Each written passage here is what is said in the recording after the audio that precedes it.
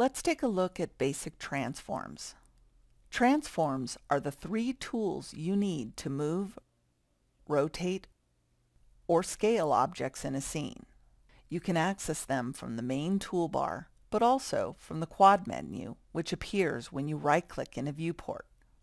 The keyboard shortcuts for move, rotate, and scale are W for move, E for rotate, and R for scale.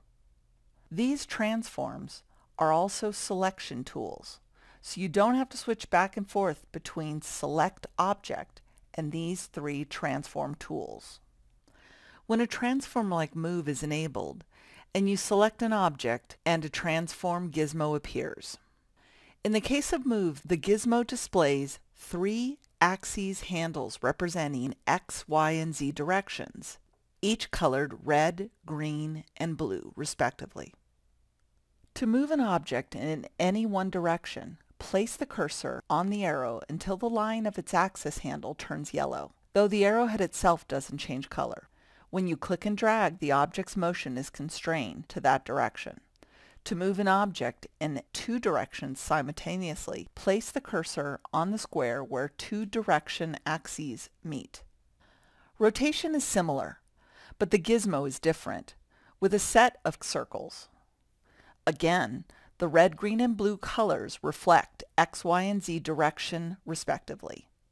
There is also a gray circle which lets you rotate the object on a plane that is parallel to the viewport. Drag one of these circles, it turns yellow, and the rotation is constrained to that axis.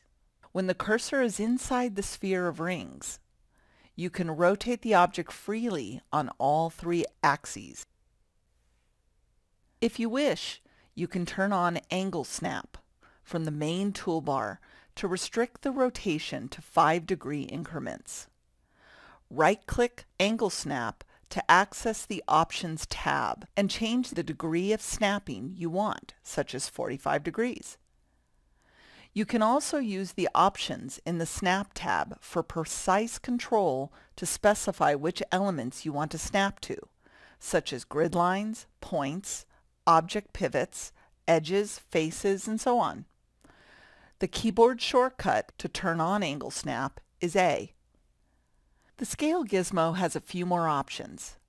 In its simplest form, placing the cursor in the center of the gizmo lets you make the object bigger and smaller uniformly, without deforming it. However, dragging a single axis handle deforms the object just in one direction, which alters the object's aspect ratio.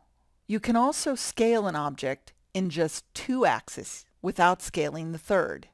For example, you can alter the station seat width and depth, which increases its radius without altering its height.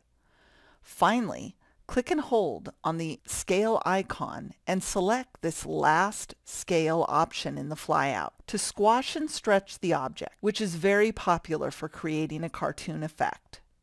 Basically, this option lets you scale the object along a given axis, and it also deforms the object along the other axes to retain the object's volume. As we saw in the previous lesson, you can enter specific values to transform objects. You just type in the values at the bottom of the screen in the status bar using the absolute transform values. The selected object is now at coordinates 600 and 200 for X and Y, just as we type those in. Sometimes, though, you may need to offset a value as opposed to entering an absolute value for it.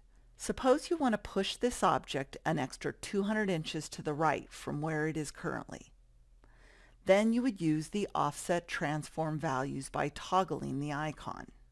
Once you type in 200 in the X type in box and press enter, the object moves 200 inches to the right. The value in the box goes to 0, readying itself for another offset entry. Enter -200 now, and the object moves back 200 inches. Enter another -200, and it moves over even more. When you click back to the absolute transform type-ins, note that the object's absolute values are now 500, 100, and 213.5. Ultimately, you may need to align objects together in some form or another. First, select the object you wish to relocate, such as the station seat. Click the Align tool, and then select the target object to which you want to align, such as the seat base. You can then preview and adjust the alignment using a series of options.